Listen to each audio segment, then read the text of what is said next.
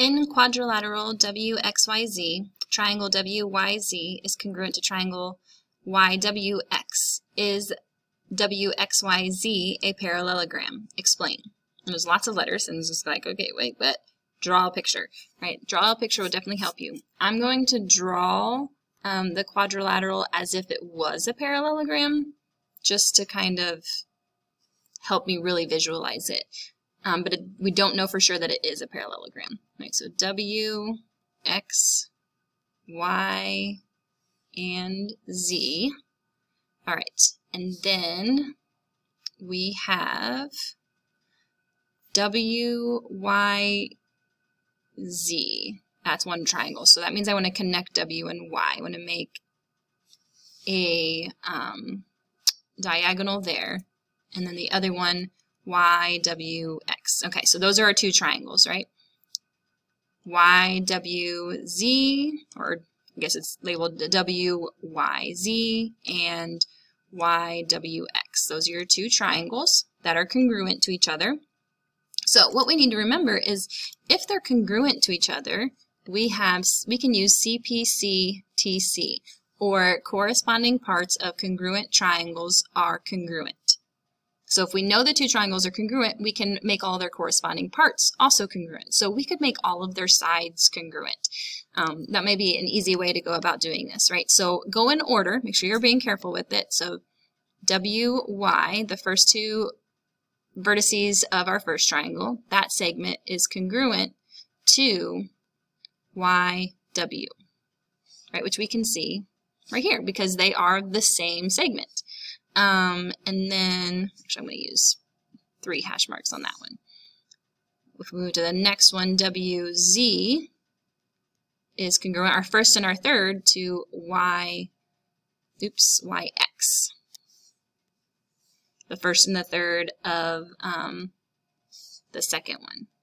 So if we go back to our figure, WZ and YX are congruent to each other. And then the last one, if we look at our second and our third, YZ is congruent to our second or third or other one, WX. So YZ is our top segment and WX is our bottom segment.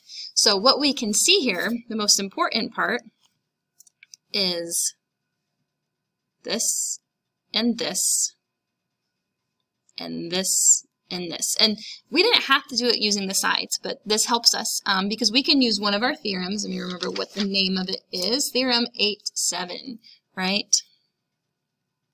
Theorem 8.7 tells us that if we have opposite or non-consecutive, right?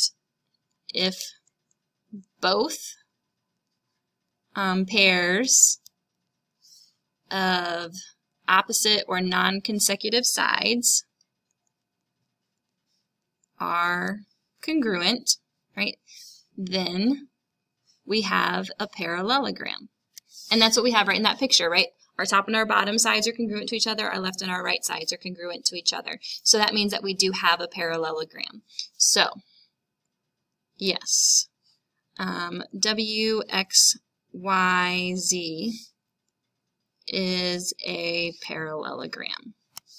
And so what you would want to do if you were explaining this all out in words, you know, you would use all of this stuff. You'd also use these two pairs of segments congruent by doing CPCTC.